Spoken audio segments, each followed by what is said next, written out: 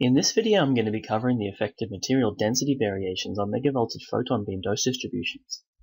Both the density and the atomic composition of a material can affect the way radiation interacts inside it. The density affects the linear attenuation coefficient, so the number of photons that interact per centimeter travel in a medium, and also the electron range, since the electron stopping power varies with density too. Varying atomic composition has a more complicated effect on dose distributions. It affects things like the mass attenuation coefficient or the mass stopping power, things that depend on the atomic composition but not the density. When a treatment planning system accounts for all of these variables, it's said to be calculating dose to medium. This deserves special attention, and I'm going to cover this in a future tutorial. But for now, I'm just going to be covering the effects of density on dose distributions. When a treatment planning system accounts only for density and not atomic composition, it's said to be calculating in terms of dose to water. Most treatment planning systems in the past have calculated only in terms of dose to water, meaning that they ignore the atomic composition of different materials like bone inside a patient and assume that it's the same as water. Pencil beam dose calculation algorithms and anything older use this approach. They account for the effects of density on dose distributions, but they don't always do it accurately in all cases, as I'm going to describe over the next few slides. Dose to medium is becoming more relevant though, since newer generation algorithms like Monte Carlo and linear Boltzmann transport equation-based planning systems often calculate in terms of dose to medium instead of dose to water. If you look through the textbooks and literature, the effect of low-density heterogeneities such as lung on dose distributions, you'll see that PDD curves can look quite a bit different depending on the situation.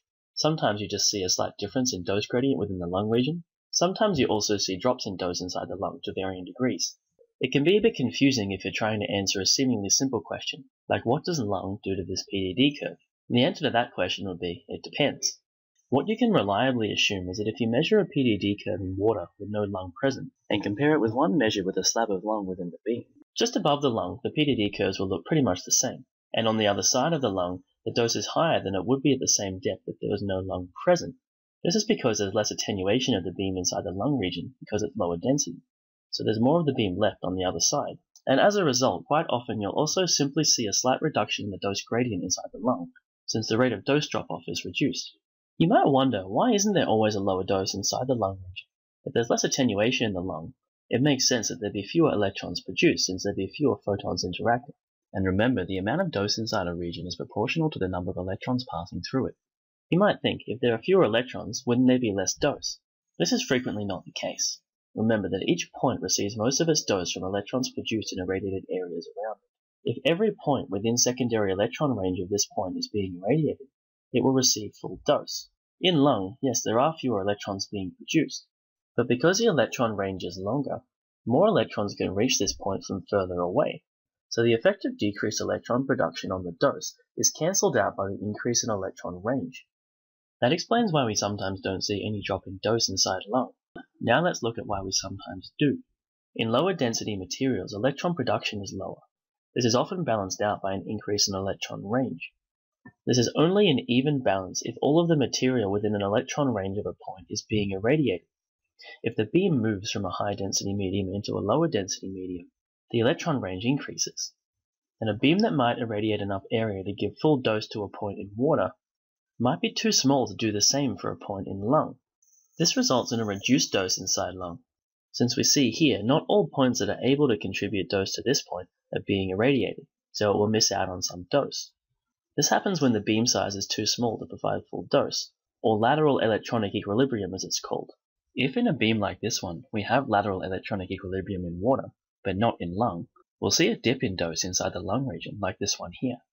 This loss of electronic equilibrium is something that we tend to see in high energy beams moving through low density media, because as the energy increases, the electron range increases, and therefore so does the size of the beam that we need to use in order to provide full dose.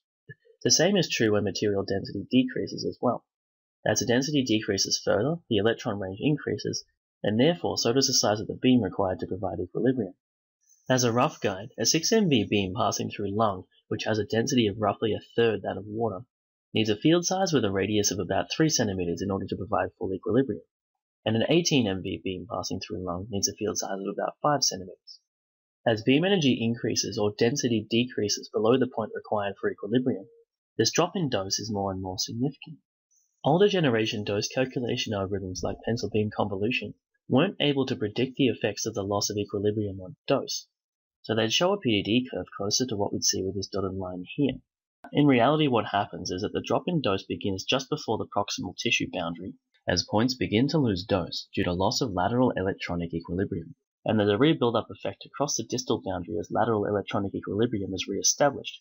If you're treating a tumor inside lung, these build-down and rebuild-up effects could have quite a significant clinical impact, since they can result in underdosing of the tumor border.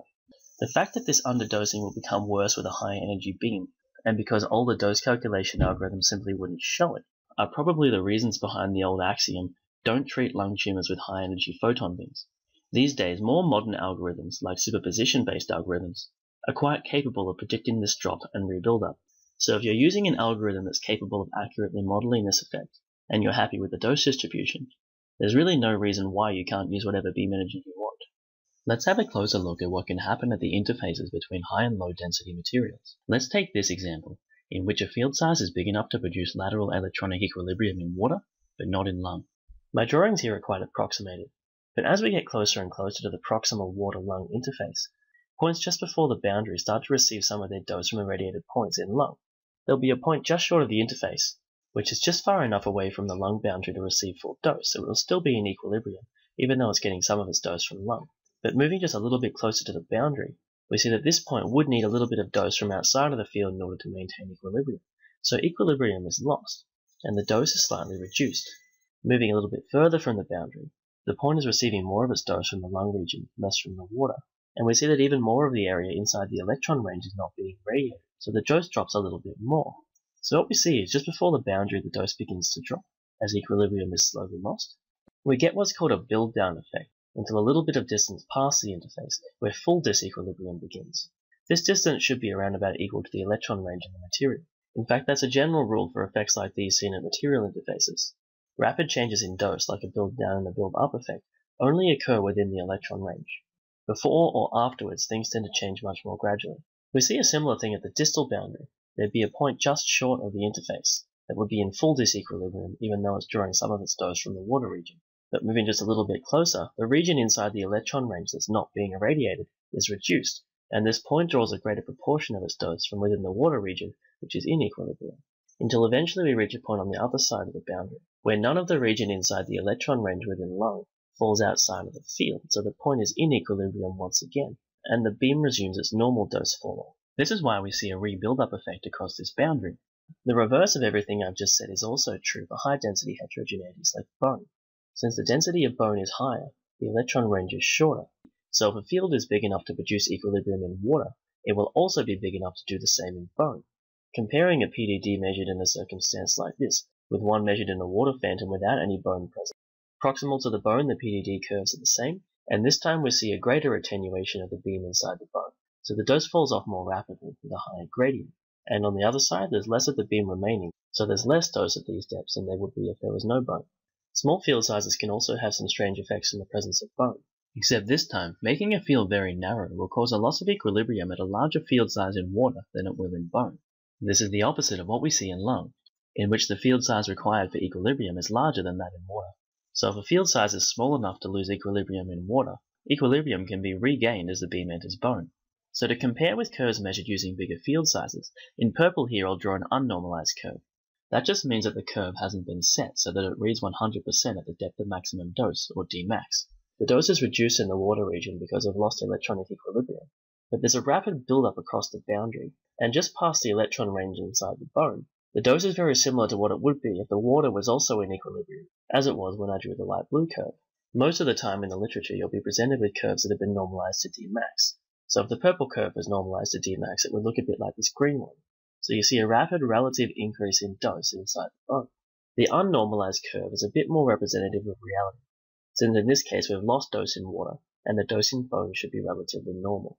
So to summarize, when you have a low density heterogeneity, a high beam energy, and a small field size, you run the risk of losing electronic equilibrium. But when you have a high density heterogeneity, a high energy beam, and a small field size, you can have a rapid re-establishment of electronic equilibrium instead. But when you have a field size that's big enough for the beam energy and density being considered, the effect isn't very pronounced. It mostly presents as a different rate of attenuation inside the heterogeneity. Once again, this explanation applies to density variations only. When taking material composition into account, there are some other variables that need to be considered too. They'll be covered in a separate video. I've just talked quite a bit about the effect of density on PDD curves. It's also worth having a discussion about the effect on beam profiles. If the field size is bigger than the electron range, points in the center of the field will be in lateral electronic equilibrium, but points within 1 electron range of the beam edge will be missing some dose because points outside of the beam aren't producing any electrons. Points in the middle of the beam will receive full dose.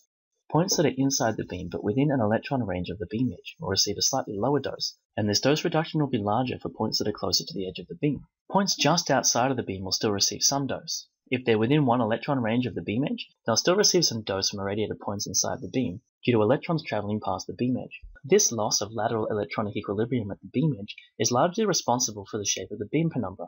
If we draw a profile here with the beam edge marked in blue, and the lateral electron range either side marked in red, we see that the dose starts to increase at around about 1 electron range from the beam edge. But it doesn't stop increasing until 1 electron range inside the beam edge.